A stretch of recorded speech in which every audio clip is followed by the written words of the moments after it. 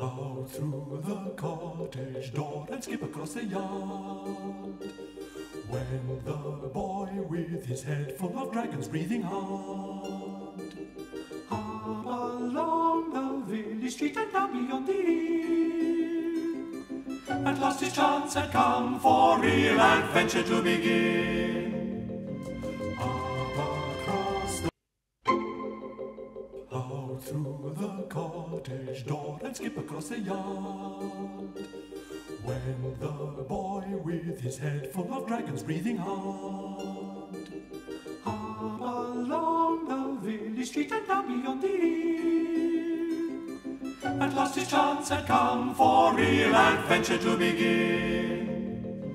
Up across the hillside, all crisp and frosty white, down the winding woodland path the boy ran swiftly through the night, to the secret hiding place the fearsome fiery dragons there.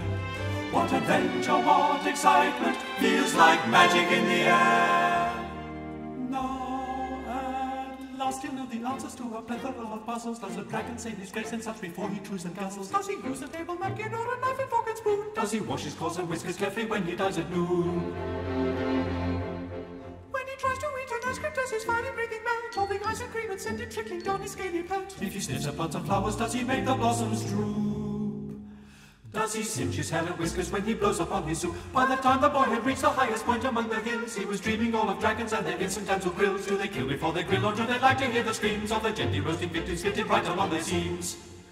And in case you all are thinking that this subject's done to death, well, don't worry, we shall stop now, 'cause we've all run out of breath. And sure enough, just outside a small but comfortable cave in the hillside, a dragon lay stretched out, purring contentedly. The boy approached, rather nervously. Good evening, dragon. Good evening, good evening, good evening. Can you think of a rhyme for moon? How about June? Splendid, splendid, splendid. I've tried baboon, pontoon, and macaroon, but they all lack something. I'm a poet, you see. Would you like to hear one of my early efforts?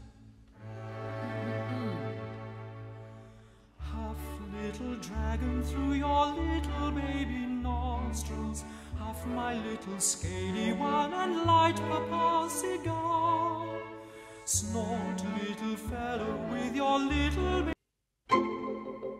Out through the cottage door and skip across the yard, when the boy with his head full of dragons breathing hard, up along the village street and down beyond the hill, at last his